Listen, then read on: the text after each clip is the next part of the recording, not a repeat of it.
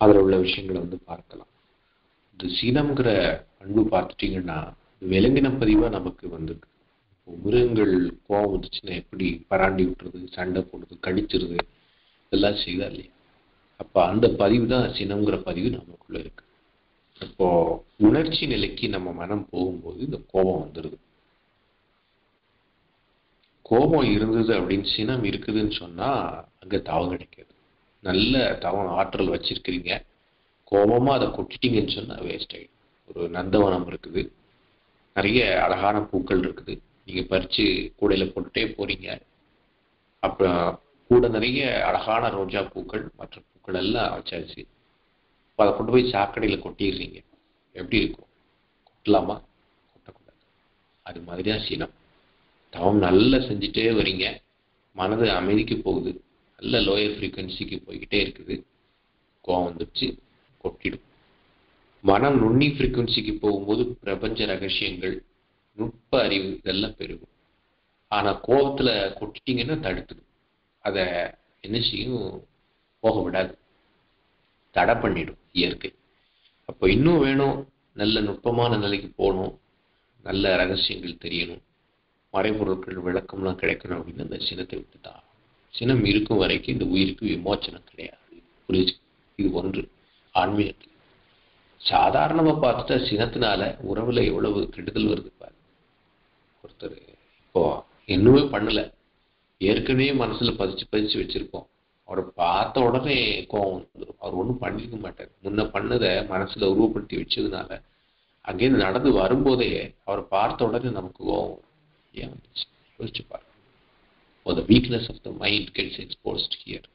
மனம் அந்த அளவுக்கு வீக்கா இருக்குது. அவர்கள் பேர்ல தான் தப்புங்க, என்ன தப்பு பண்றாங்க. சரி, சினத்தினால இதுவரைக்கும் திருத்திருக்கிறோமா? எத்தனை தடவை திருத்திருக்கோம்? யாரெல்லாம் திருத்திருக்கிறோம்? முடியாது. சினத்தினால திருத்த முடியாது, வருத்தம் தான் வரும். அப்போ தெரியுது, சினத்தினால இது வரைக்கும் வாழ்நாள்ல யாரையும் திருத்தவே இல்லை, பின்னும் ஏன் சினம் வருது? பழக்கப்பதி, பழக்கத்துல மனிதன் போராடி கொண்டிருக்கின்றான். அப்போ சங்கல்பம் போடணும். எப்படி பணம் சம்பாதிச்சு வைக்கிறீங்க, அதை பேங்க்ல கொண்டு போட்டு ஒரு ஃபிக்ஸட் டெபாசிட் சேமிச்சு வச்சுக்கிறீங்க. திடீர்னு ஒரு செலவு வருது, இப்போ என்ன செய்றீங்க? அதை பிரேக் பண்ணி அந்த செலவை சரி கட்டிடலாம். அது மாதிரி ஓய்வு நேரத்தில் நேரம் கிடைக்கும்போது நான் சினம் கொள்ள மாட்டேன், அமைதியோடு இருப்பேன், அன்பும் கருணையுமான இனிமையான சொற்களை பேசுவேன் என்று சங்கல்பம் போட்டு வச்சுட்டீங்கன்னு சொன்னா அது செட்டாயின் இருக்கும். இனிமையான வார்த்தைகளை பேசுவேன், விழிப்பு நிலையோடு இருப்பேன் என்று பல முறை சங்கல்பம் போட்டு வைக்கும். அப்படி வைக்கும்போது என்னாகும்? சூழ்நிலை அங்கே வந்து நிற்கும். நான் எதிர்பார்த்த மாதிரி இங்கே வாழ்க்கத்தில் இருக்க மாட்டாங்க, கோவம் வரும். இப்போ என்ன செய்யணும்? ஏற்கனவே போட்ட சங்கல்பமும் எழுந்து வரும். சங்கல்பத்தை வேலை செய்ய விட்டுட்டோம் அப்படின்னு சொன்னா அங்கே சினம் வராது, தவிர்த்துடலாம். இப்படி பார்த்துட்டோன்னா ஒரு 4-5 பேர்கிட்ட தான் நம்ம கோவப்படுவோம். குறிப்பாக வாழ்க்கை துணைவர், குழந்தைகள். யோசிச்சு பாருங்க, நமக்கும் அவங்களுக்கும் உள்ள உறவு என்ன? வாழ்நாள் முழுவதும் இந்த உறவு இருக்க போகுது இல்லையா? வாழும் காலம் வரைக்கும் வாழ்க்கை துணைவரோடு நமக்கு தொடர்பு இருக்க போதா இல்லையா?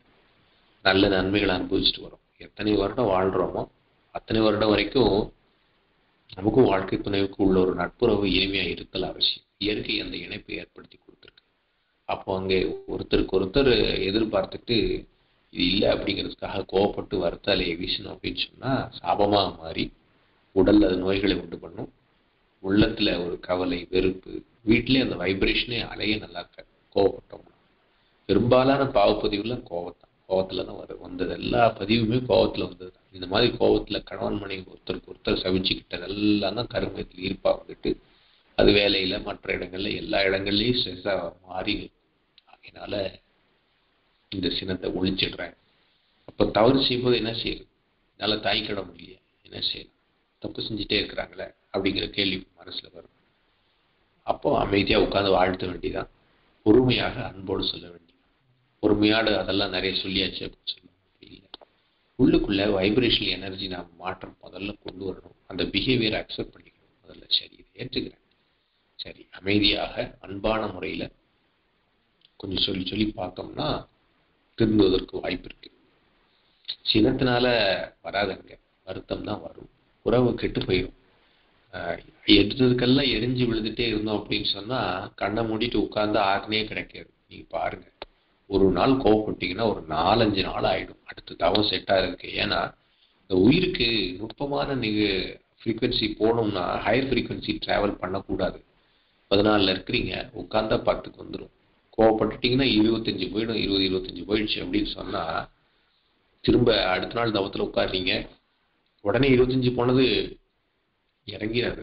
25லேருந்து 14 அந்த பதிவு அதுக்கு என்ன சொல்றது, ஹையர் ஃப்ரீக்வன்சிக்கு ஒரு ட்ரைனிங் கொடுத்த மாதிரி. உட்கார்ந்தா லோயர் ஃப்ரீக்வன்சிக்கு போ அப்படின்னு மனசை நுட்பமா போனா வராது. சினத்தினால விளைய தீமைகள். அப்போ தவம் செய்கின்றோம் என்று சொன்னா இந்த சினத்தை நாம ஒழித்தே ஆக வேண்டும். முடிச்சு வச்சுக்கணும். தப்பு செய்வாங்க, எல்லா மனிதர்களும் தவறு செய்யதானே செய்வாங்க. ஏன்னா விலகின பதிவு தானே ஏக்கம் பெற்று வரும். அறிவு உயர்ந்து நான் யார் என்று தன்னை உணர்ந்து தெரிந்து கொண்ட பின்பு அப்பதான் அங்க திருத்தமே வரும். எல்லா மனிதர்களுக்கும், நமக்கும் கூட அப்படித்தான். நான் யார் என்பதும் இறைவன் யார் என்பதையும் உணர்ந்து கொள்ளும் வரையில திருத்தம் வராது. நாமும் பொருள் புகழ் புலனின்பம் இந்த மாயையில தான் சிக்கி கொண்டிருப்போம். அப்போ அதுலேருந்து மாறி வருவதற்கு எத்தனை ஆண்டு காலம் பயிற்சி நமக்கு தேவைப்படுது மாற்றம் வருவதற்கு அப்படின்னா, இத்தனை இல்லாம எதிரில் இருக்கிற மனிதர் மாறணும் எதிர்பார்க்கறது தப்பு தான். அதனால அவன் திருத்தம் வந்தா ஓகே, வரலன்னா பரவாயில்ல. நம்மளால முடிஞ்ச அளவுக்கு வாழ்த்தி கொண்டே இருக்கணும். அவசியமானதுன்னா அதுக்குதான் வாழ்க்கை தலைவரெல்லாம் தினசரி வாழ்த்தணும். இல்லைன்னா சினத்துக்கு நம்ம அடிமையாட வேண்டிதான். சினப்பட்டு சினப்பட்டு சினப்பட்டு ஒருத்தருக்கு ஒருத்தர் அந்த விஷன் தான் எக்ஸ்சேஞ்ச் ஆகும். நீங்க ஒரு ஊருக்கு போறீங்க, போற வழியில முள்ளா கிடக்குது, நடந்து போறீங்க அந்த பாதை வழியா. அப்ப என்ன, கால்லாம் குத்திடும், ரத்தமாயிடும், நடந்தே போக முடியாது, டெஸ்டினேஷனை ரீச் பண்ண முடியாது. அதே போலதான் நமக்கும் நம்ம குடும்ப உறுப்பினர்களுக்கு இடையில ஒரு காந்த பாதை, ஒரு magnetic path is established using our thought force. அதுல எந்த மாதிரியான எமோஷன்ஸ் நாம கொட்டி வச்சிருக்கிறோமோ அதுதான் 2 பேருக்கு இடையில ரிஃப்ளெக்ட் ஆகிட்டே இருக்கும்.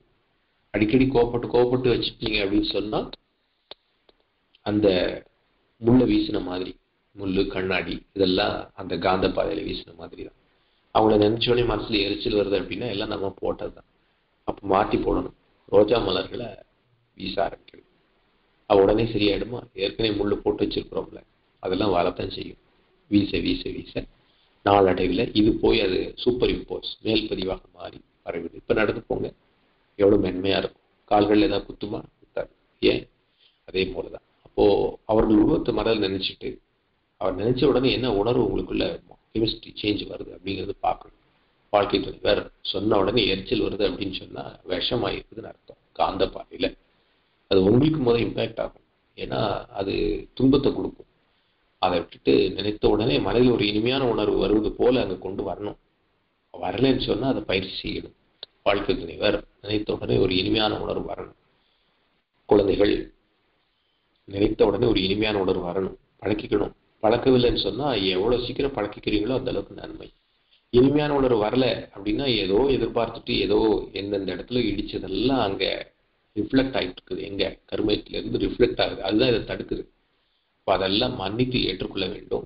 இனிமேல் சினம் வராமல் காத்துக்கொள்ள வேண்டும் என்பதெல்லாம் நீங்க சங்கல்பம் போட போட போட அந்த இனிமையான உணர்வு வர ஆரம்பிச்சிருச்சுன்னா அப்போ அங்க ஒரு சில இடத்துல தவறு வந்தாலும் கூட ஏற்றுக்கொள்ளும் தன்மையும் இந்த அக்செப்டன்ஸ், மெக்னானிமிட்டி, மனவிரிவு இதெல்லாம் இயற்கையாக கிடைக்கும். ஆக்சுவலா வர ஆரம்பிச்சிடும். ஓரளவுக்கு வயது வர வர அனைவருக்குமே பக்குவம் கிடைச்சி வந்துடுவாங்க. ஆனாலும் எவ்வளவு சீக்கிரம் நமக்குள்ள அந்த மாற்றத்தை கொண்டு வந்துடுறோமோ அந்த அளவுக்கு வெற்றி, வாழ்க்கையில ஒரு மகிழ்ச்சி, ஒரு நிறைவு இதெல்லாம் இருக்கும். ஒருத்தருக்கு ஒருத்தர் உதவி செய்வதற்கான வந்திருக்கும். ஒருத்தருடைய குறைகளை மட்டும் எவ்வளவு கோபமாக சினத்தோட விமர்சனம் பண்றோம். ஆனா அவர் செய்த நன்மைகளை எத்தனை முறை அப்ரிஷியேட் பண்றோம். வீக்னஸ் ஆஃப் த சோல், இந்த ஆன்மாவினுடைய வீக்னஸ் எல்லாருக்கும் இருக்கக்கூடியதான். ஜெனரலா எல்லாருக்கும் இருக்கிறது. கோபம்னா அரை மணி நேரம் சண்டை போடுவாங்க. சரி, அவர் உட்கார்ந்து கொஞ்ச நேரம் ஆத்மார்த்தமா பாராட்டுங்க அப்படின்னா யாரால முடியும்? ரொம்ப சிரமமா இருக்கு இல்லையா? ஏன்? நல்ல குணங்கள் கண்ணுக்கு தெரிவதில்லை. தீய குணங்கள் அதுல பேசி அதை பார்த்து அதை சொல்லி சொல்லி சொல்லி அறிவு பழக்கப்பட்டு போயிருக்கு. ஒரு விஷயத்த, கெட்ட விஷயத்தையோ குறை பேசுற விஷயத்தையோ பேசினா பேசிட்டே இருக்க முடியும். வாங்க உட்காருங்க. சத்சங்கத்துல நீங்க இந்த வாழ்த்து பயனை பத்தி பேசுங்க அப்படின்னு ஒருத்தரை உட்கார வைங்க, முடியாது. இல்ல நல்ல எண்ணங்கள் பற்றி பேசுங்க, சிரமமா இருக்கு. 10 நிமிஷம் 20 நிமிஷம் இல்ல பேச முடியல. ஏன் வரமாட்டேங்குது அப்படின்னு கேட்டா அறிவு பழக்கிய விதம். நெகட்டிவான விஷயங்களை பேசுறதுல அவ்வளவு இது இருக்கு. அது மாதிரி தான் குறைகளை நினைக்க கூடாது. நிறைகளை நினைக்க அதுதான் நன்றி உணர்வு, கிராட்டிடியூட் ஃபீலிங் டெவலப் ஆகும். ஒரு இனிமையான உணர்வு, இனிமையான தன்மை நம்ம ஜீவகாலத்துல ஓட ஆரம்பிக்கும். அப்படி நீங்க இருக்கும்போது தவம் செய்து பாருங்க, உங்களுக்கு தவம் நல்ல செட் ஆகும். நீங்க அது மட்டும் இல்ல, போய் கிளாஸ் எடுக்க போறீங்க, அங்க உங்களுக்கு ஒரு நல்ல ரிசீவிங் தன்மை இருக்கும். நீங்க நல்ல அமைதி, சினம், இந்த சினம் ஒழித்த தன்மை இதெல்லாம் பழக்கி வச்சிருந்தீங்கன்னு சொன்னா நீங்க சொல்லும் போது அவங்க கேட்பாங்க. இது கிளாஸ் எடுக்கிற இடம் இல்லை, ஆபீஸ்ல போனாலும் நீங்க சொன்னா அவங்க கேட்பாங்க. காந்தம், இந்த காந்தம் எல்லாமே ஆத்மா உணர்வுகள் சம்பந்தப்பட்டதுதான். நான் நான் பேராசிரியர் அப்படிலாம் கிடையாது. ஆழ்ந்த பயிற்சி செஞ்சு இந்த அருக்குணங்களை ஒழிச்சு சீரமைச்சு வெற்றி அடைஞ்சிருந்தோம்னு சொன்னா நீங்க எங்க போனாலும் உங்களுக்கு ஒரு அந்த ரிசிப்டிவிட்டி, உங்களுக்கு உங்களை ஏற்கும் திறன் அவங்களுக்கு கிடைக்கும். அது எப்படி வருது? நீங்கள் எல்லாரையும் ஏற்றுக்கொண்ட திறனை வளர்த்து கொண்டதால் உங்களை ஏற்கும் திறன் அவர்களுக்கு வரும். when you accept others, others accept you. கரெக்டா? அப்போ அந்த சினம் கொண்டீங்கன்னா others will not accept you since you, நீ எதை செய்கிறாய் அதானே உனக்கு வரும். இப்போ நீ மற்றவர்களை ஏற்றுக்கொள்ளவில்லை எனில் உன்னை எப்படி மற்றவர்களை ஏற்றுக்கொள்வார்கள்? இதுதான் புரிஞ்சுக்கணும் தத்துவம். அதனால இந்த சினத்தை ஒழிச்சிடணும். இதுவரையில இதோட நமக்கு குடும்பம் நடத்தி நம்மளோட ஒட்டிக்கிட்டு இருந்த இந்த ஒரு பழக்கத்தை விட்டுறேன் அப்படின்னு சொல்லிட்டு நீங்க செங்கல்பு போட்டுருங்க. கொஞ்சம் கொஞ்சமா சினத்திலிருந்து வெளியில வந்து ரொம்ப சொல்லுங்க, கண்டிப்பான மாற்றங்கள் வரும். அதுதான் நம்ம குழந்தைகளுக்கு சொல்லிக் கொடுக்கக்கூடிய பயிற்சி. நிறைய படிக்க வைக்கணும்னு நினைக்கிறோம், நிலம்ப செஞ்சு நினைக்க அவசியம் இல்லை. சினத்தை ஒழிச்சு அமைதியா மாறி அதை பழக்கத்தை சொல்லி கொடுத்துட்டீங்கன்னு வச்சுங்க, மிகப்பெரிய கிஃப்ட் டு தி சில்ட்ரன். குழந்தைகளுக்கு நாம் கொடுக்கக்கூடிய மிகப்பெரிய பரிசு எல்லாம் அது ஒன்று இருந்தா போதுமா? போதும். வாழ்க்கையில பாருங்க, திருமணம் ஆகுது, கோபம் இல்லாத வாழ பழகிட்டா அவனுடைய அந்த குழந்தையினுடைய வினைப்பதிவை கழிச்சிட்டு ஈஸியா போயிடலாம், இயற்கையோட ஐக்கியம் ஆயிடலாம், இறைநிலை உணர்வெல்லாம் எளிதில் கிடைக்கும். அதுக்கு முன்னுதாரணமா இருக்கக்கூடியது நாம் தான். ஆசிரியர் ஆகிட்டோம், இன்னும் இந்த சினத்தை நாம் வச்சிருக்க கூடாது. வாய்ப்பிற்கு நன்றி. வாழ்க.